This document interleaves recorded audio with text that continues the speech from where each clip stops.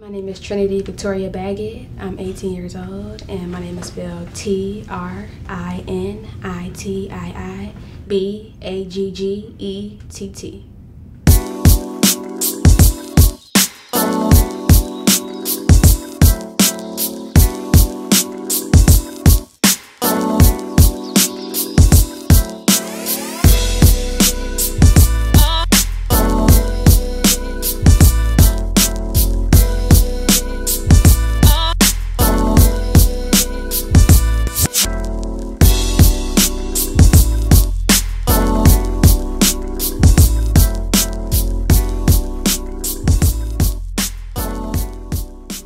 I'm looking forward to it. May 27th is our graduation day.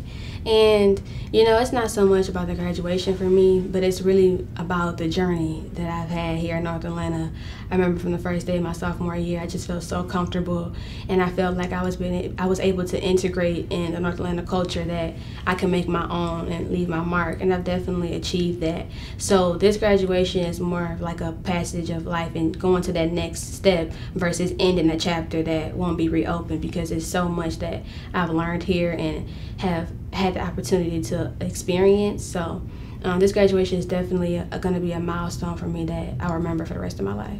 January 2020 was the day that I took my life back, actually, and I'm a sexual assault survivor. So that experience, as far as interacting with my social worker on my case, definitely exposed me to the life of social work that I feel passionate about. She was very compassionate and very willing to allow my story to be heard in an authentic way.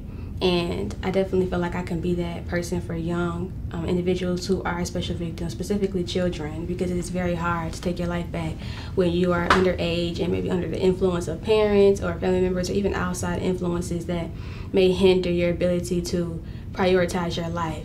And being able to be that person who is professional and capable is something that I know I can be, because I have the characteristics to achieve that.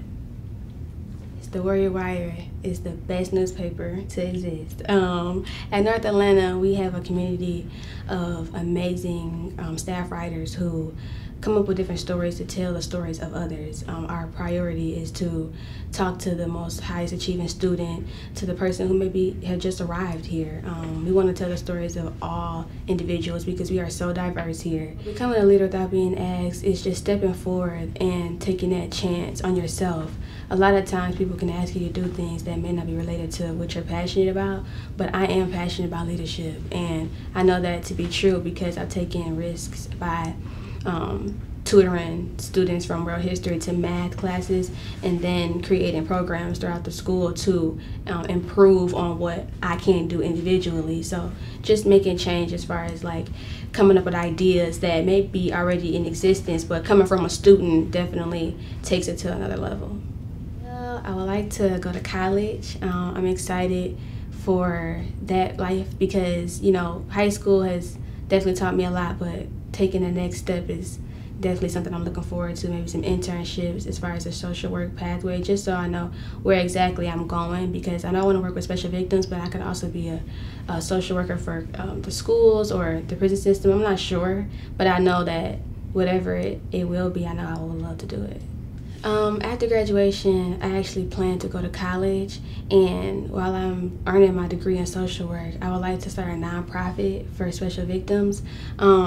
This place that I want to create is like a community center for those who have taken their life back or on the journey to, because a lot of the times the fear from speaking up and going to the authorities and telling your story is because you're looking over your shoulder. And I want this community center to be specifically for women, men, and children who can come and speak to authorities and get the resources they need, as well as have a place to live and sleep and also eat until they have their case settled. A lot of times we don't know what our life will entail after the fact because of, you know, maybe we depend on other people, and I definitely want that place to be a place of refuge.